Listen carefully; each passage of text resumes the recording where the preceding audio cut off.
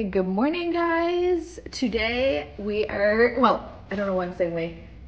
Brienne's in the background, so I feel like I have to say we. I'm gonna show you how I update this. This is like day 3 or 4, and it just needs like a little bit of love put back into it. So I'm gonna show you how I do that. So I'm using the classic curl from GHD. This is gonna give a tighter curl. I believe it's an inch. Is it an inch? Yeah. Yeah, like it's an inch. The soft curl is one of our favorites, but I've been liking the tighter, beachier look. So for this, I'm gonna start with, I'm putting a bit of dry texture just on my roots to absorb a little bit of that oil. And then, because it's just a touch up, I'm going to, it's only gonna be 2 or 3 sections. Just gonna clip that out of the way. And then I'm also going in with the Orbe new dry heat protection. What I love about this is it's gonna give me a weightless 450 heat protection. And also, because it's part of the Gold Dust line, it's going to repair. And it's also like a dry conditioner. So it adds the shine back in, it adds the softness back in to your hair. So it feels more like day 1 and 2 versus day 3 or 4. So the first thing I'm doing is I split it in half at the back, my right side and left side, and then this little guy's gonna wait. But I'll divide this into about 3 more pieces. I feel like the #1 mistake most people make is that they take too big of a piece. So we're gonna start at the root. I'm curling away from the face for this, moving the iron and dropping. Round, round, and dropping. Round, round, and dropping. And then we just let that cool. For this, because it is more of a beachy vibe, I will be going back and forth. Anything in front of my ear, I curl away from the hair, away from the face, just because I don't like it falling towards my face. But this is more of a beachy vibe. So same thing, we're just curling, moving that iron continuously and dropping.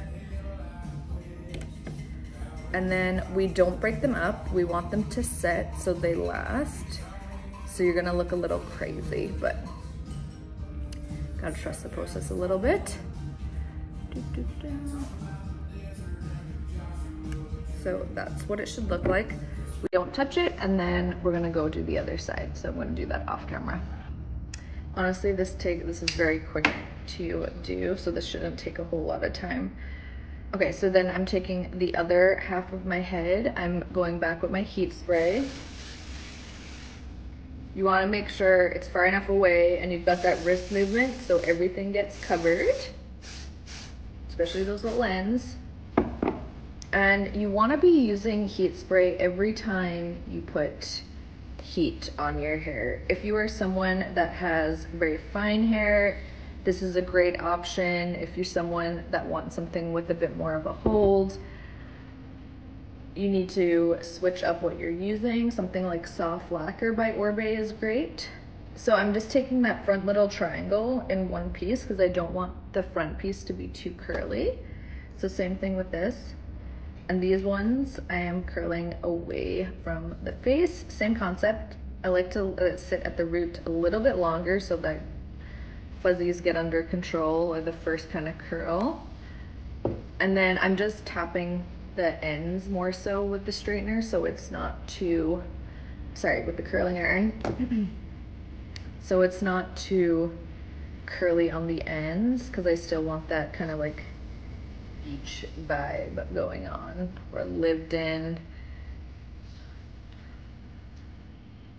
Okay, so you can see there that the ends are a little straight.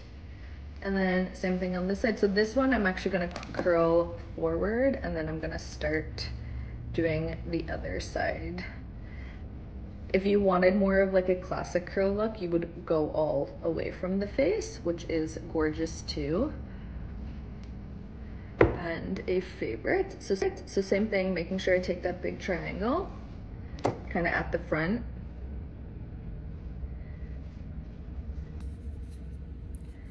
Getting that heat in there, but I know I'm protected up to 450. And then tap, tap, tap. Okay. So I'm gonna continue this around the head. So we wanna come in. These ones are more vertical sections. Like you can see that that's like more of a chunkier section, just because I want to create length. Horizontal gives you volume, vertical gives you more the length. Now you can subdivide this if you find you're gonna get a little lost. It'll depend on hair density and thickness as well. If you have extensions, you might have to, and this will last until hopefully I wash it. Once this is done, I let it set for a minute and then I just brush it out and texture spray it. The reason why I like to use my texture spray at my root is that you can use it, the Orbe one kind of like doubles as like a dry shampoo. I'm not a crazy dry shampoo gal. I just like don't love the way it makes my hair feel and that I want my scalp to breathe. So I find Orbe is formulated kind of like skincare, but for hair. There are a few products that I have tried and I'm just not a fan. So now we just continue on. So again, those vertical sections, and then remembering to drop it out as we move.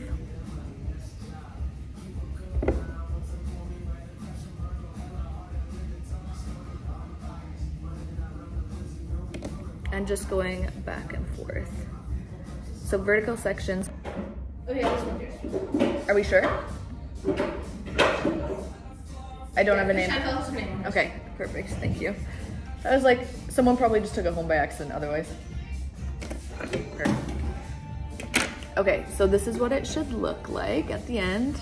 We're just casually cruising through, dancing through. So this is what it, this is what it kind of, did I miss a bit? No. So this is what it should look like. And then you want to take a wide tooth comb. You do not want to brush for this. You just want to break it. So the best way I find to do this is just like, I like everything off the face. For this, we just want to brush it out, kind of break it up.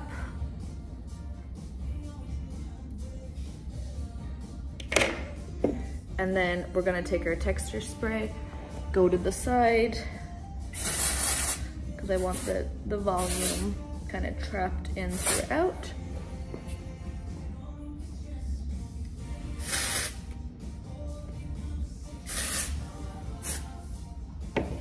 And then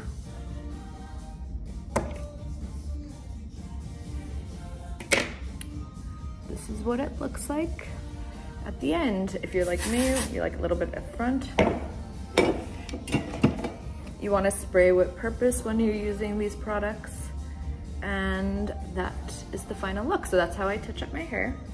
Or if I'm curling it with this iron, and it just gives like a more beachy, lived-in look, and it's like I get days out of it with the tighter curl.